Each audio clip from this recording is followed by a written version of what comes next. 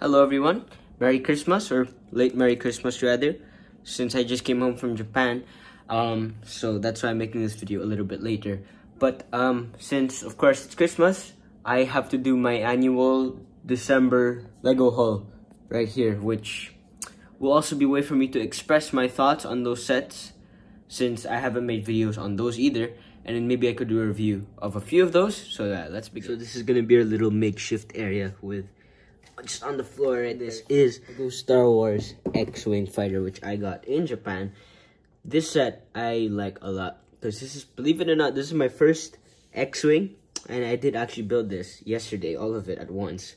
So it's crazy, but this is my first X-Wing for at least this specific model.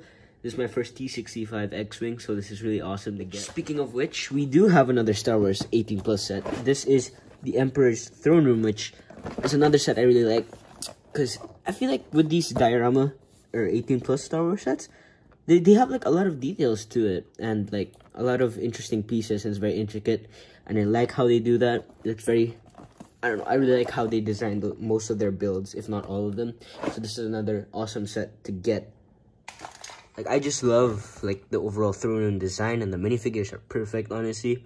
I mean, I feel like they should have added two, like those royal guards or whatever. That would have been nice, but the overall build itself looks beautiful as it is. So honestly, I really love this set. For some smaller sets, I also got the 332nd Ahsoka's Clone Trooper Battle Pack from a friend of mine. So thank you very much for this. I love this set as well. It's just nice getting all these figures.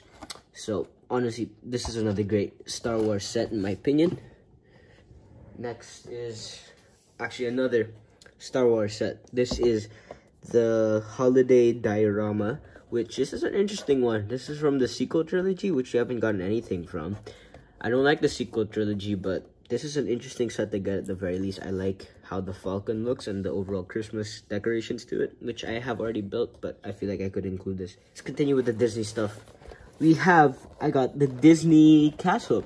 This is the small version of it. Like the little, I think this is like another Disney diorama.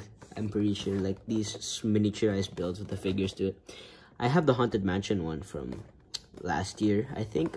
So it's cool to get this one. This is probably, I think this was the first that they made, which I really like this. With Mickey Mouse. That looks cool. Alright. That one's nice. I like that. And then we also got this one. This one I really like. This is the Up House, which, I love this. I like the design of the house, honestly. It's pretty great on the outside, and the minifigures are almost perfect. I feel like they were just missing like one or two, but the figures that we get. So these next ones I really wanted for a very long time, like even before it released. Like, this was just a set that I always thought should have been made, and I'm glad they finally made it. It is the Spider-Man No Way Home Final Battle set, which I love the movie, obviously, and it's awesome to finally get a set from that scene with the 3 Spider-Men and the villains, most of them at the very least. I think this is awesome set. I love this one a lot. Like, this next one is the Lego Guardians of the Galaxy Volume 3 ship, which this is the biggest set of that line at the very least. So honestly, I really like this one as well. I don't know, I'm just saying that, but no, I actually really like this set. Comes with Adam Warlock and most of the team.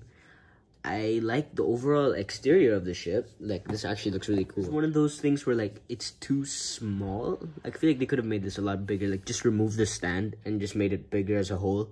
Cause like, it looks great for what it is now, but I think they could have made it bigger for like more interior. I feel the same way about the Up House, but no, this is still really nice set. All right, the last set here is the Ghost and Phantom 2, which is another Star Wars set from this year, which this set is awesome. Like, actually, this is really great. This is a huge upgrade from the one that we got in 2014. It just has much bigger design and it just looks much sleeker in general. I feel like it's lacking in minifigures, but I mean, it's just 5 minifigures, but I think they're fine for what we have. This set, I like this one a lot. So that is it, however, for the haul. So here's everything we got this December, which really happy with this. So I have actually built the X-Wing and the Battle Pack. So maybe I could do a review on those sometime. But yeah, I don't know what I'm gonna build next. Maybe one of the Marvel ones. Cause like those I've really been looking forward to, I think, besides the Star Wars sets. Cause I love those too. But yeah, that's really it for this video, guys. I hope you enjoyed, and I will see you in the next one. There's gonna be a lot more videos probably this next few weeks, cause, you know, just for fun. Anyways, Merry Christmas, everyone. Thank you.